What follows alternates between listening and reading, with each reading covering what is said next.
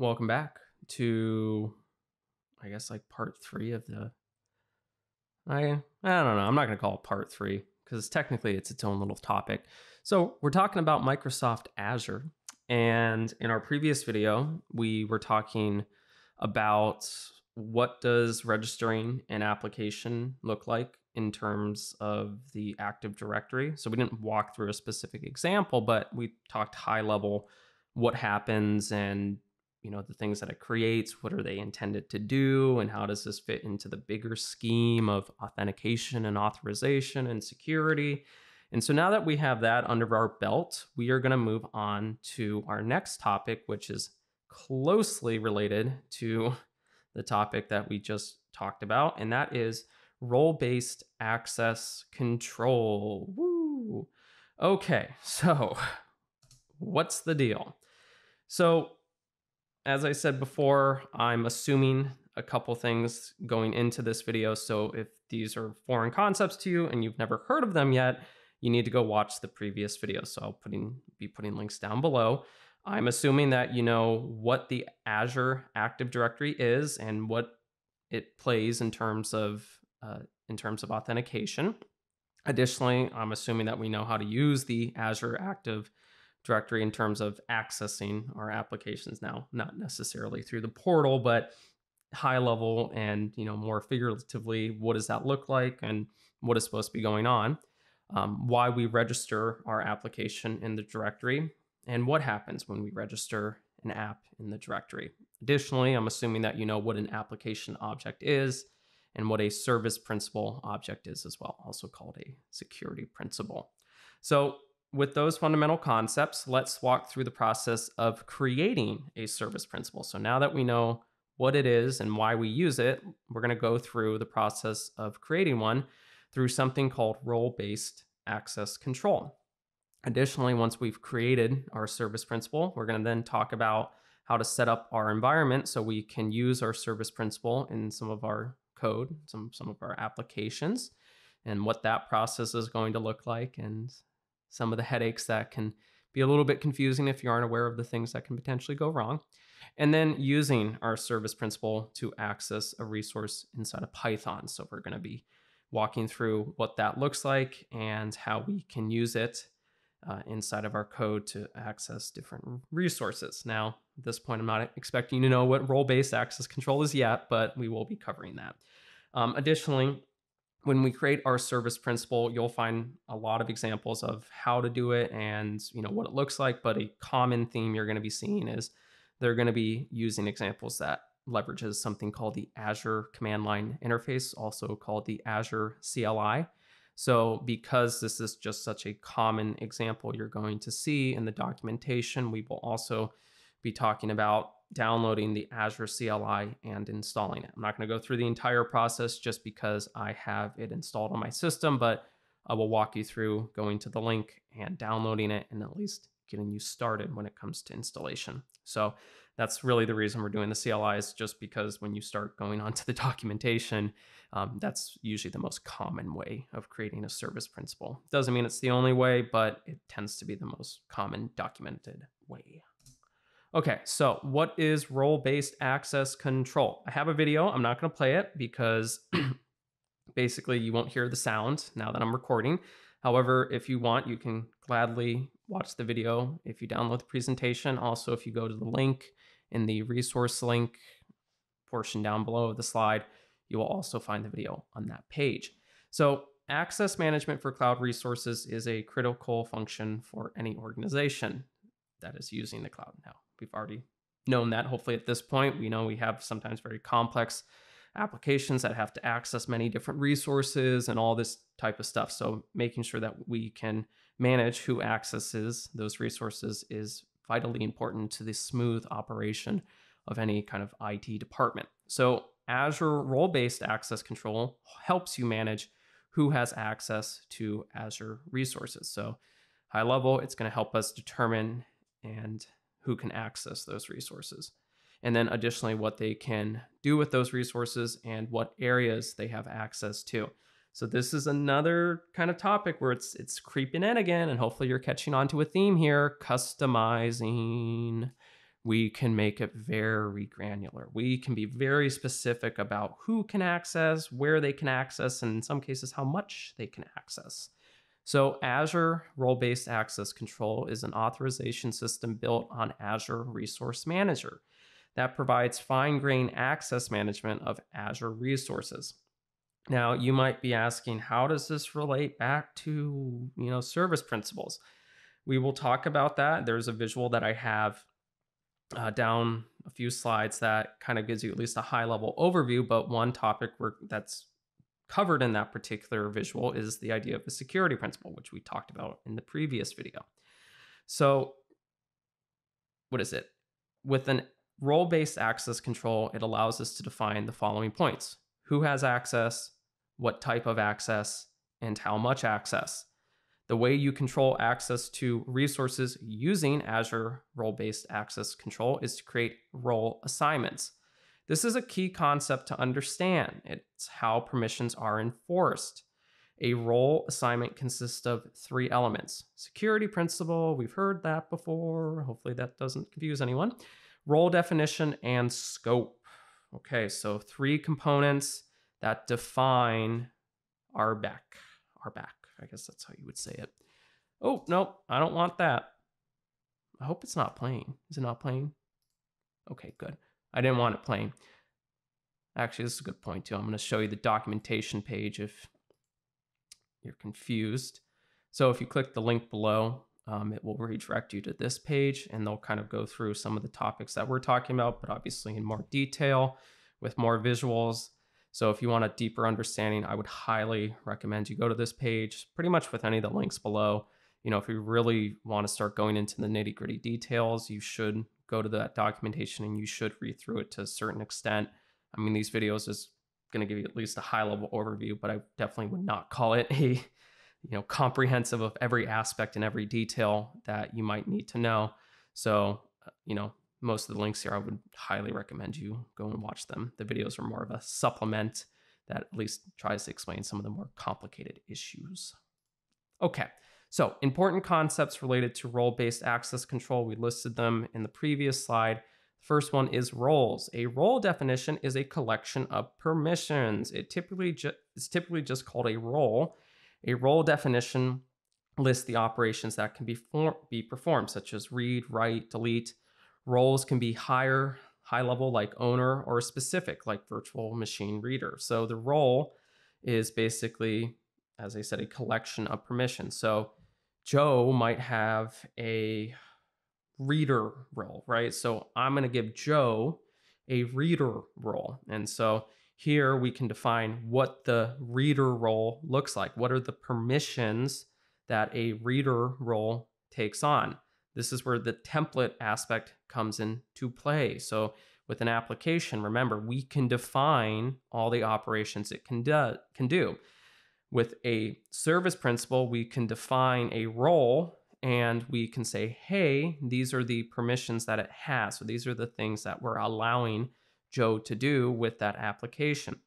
And so additionally, we have high level. So with owner, you can kind of think of that as like the master has full access to all resources, including the right to delegate access to others. So this is kind of the umbrella one, catches everything. Then you have contributor, then you have reader, then you have user access administrator, and you can even create your own roles and more specific ones and all sorts of different things. So roles are kind of a template when it comes to defining a collection of permissions. Some are more generous with the permissions they offer, like owner, and some are more restrictive in the sense of something like a reader. Additionally, we have scope. Scope is the set of resources that the access applies to. So when you assign a role, you can further limit the actions allowed by defining a scope. This is helpful if you want to make someone a website contributor, but only for one resource group. So we've seen before that we can take a bunch of different resources and we can group them into resource groups. Now, when we define a role, we can then define the scope of that role in a sense. So we can say, hey, this particular role only applies to the database group, or this role only applies to the website group. So again, it's allowing for more customizability and then also allowing for a more granular control. So I can take this template and I can make it as broad or as specific as I want. I can say this role applies to different resource groups, or it's very narrow. I only define it for a very specific resource group. So that's where scope comes into play. And then we go into security principal. A security principal is an object that represents a user, group, service principal, or managed identity that is requesting access to the Azure resource. So here's a visual. So we have a security principal. This is kind of like our template. This is kind of our access point. This is what's going to be accessing our application.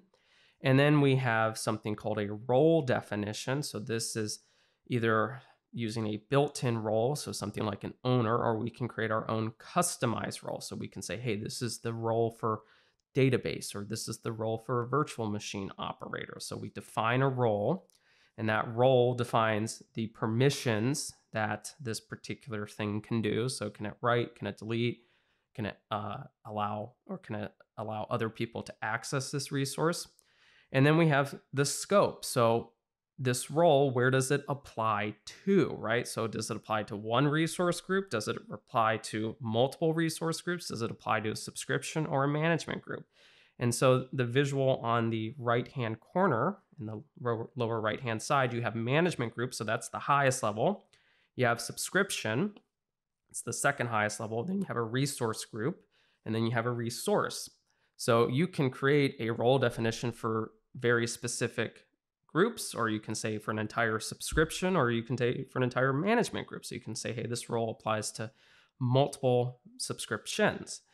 So here, I'm hoping this ties everything together, but you define the scope, you define the permissions it has, and then you basically apply that to a group or a service principal. So the service principal in our case is what's going to be using our application. So we're going to be creating a service principal that defines, uses a specifically defined role, and we're going to use it for a particular defined group. So I'm really hoping that you come away with at least a better understanding now of what is a service principal in terms of role-based access control and how that kind of ties back to the Azure Active Directory in the bigger scope of authentication and authorization. So the way I've always liked to think about it is really just, you're basically defining what you can do with those applications. And so that's at least how I took away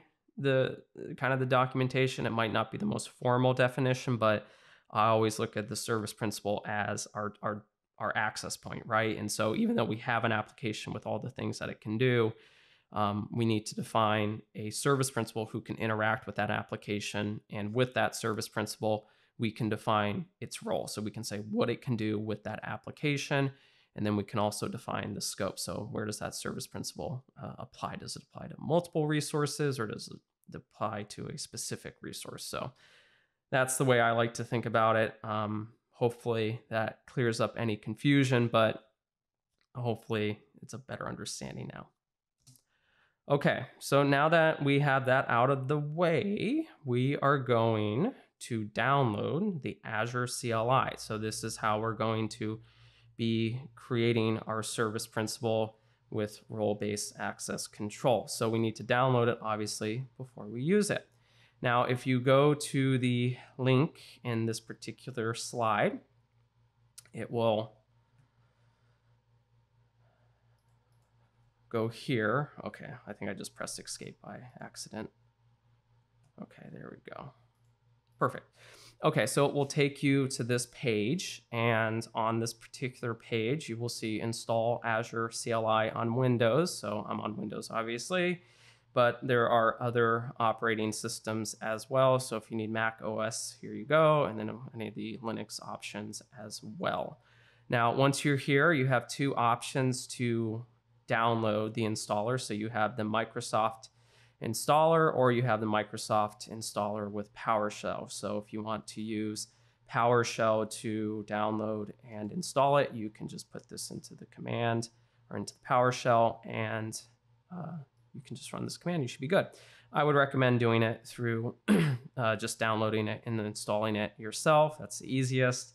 Keep in mind they do have a beta version as well. So if you want the latest and greatest with the newest features, then you can also download the beta. But for our purposes, we will be doing the regular one. You can see here. We'll just put it in my folder. And then we will open it. So once you save it, you can open it. And then it does take a few seconds. Basically, it's going to be computing space requirements and doing a couple other things in the background. It shouldn't take that long, but I think it takes like a minute or two.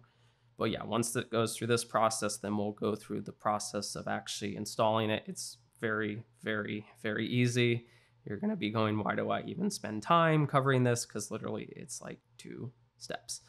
And then from here, once we install that, I think I'm going to cut off the video. And then our next video, we're going to go through using the Azure CLI from Visual Studio Code. And then we're going to also talk about a little bit, at least beginning topics of the Azure SDK for Python, just because we're going to be needing to leverage that when it comes to accessing our resources. So you just want to make sure you accept the terms and agreements. You can read them if you want. There's a lot, but be my guest.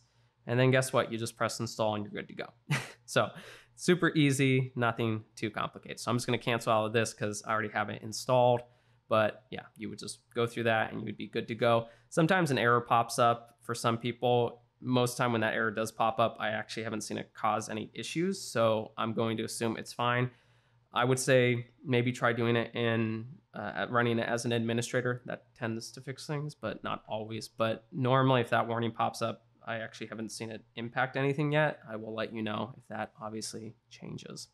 Okay, and then once you've done that, we will walk through the process of logging in and creating our role-based access control. So at this point, yeah, that's it. Perfect. So at this point, if you have any questions, by all means, put them down in the comments below. Otherwise, we will see you, video number 4, where we're going to start getting into the actual using of the tools. But yeah, so, if you have any questions, put them down in the comments below. Again, if you're still kind of confused, give yourself a day or two. And then also I would encourage you to read some of the documentation. So thank you again for watching, everybody. We'll see you in the next video.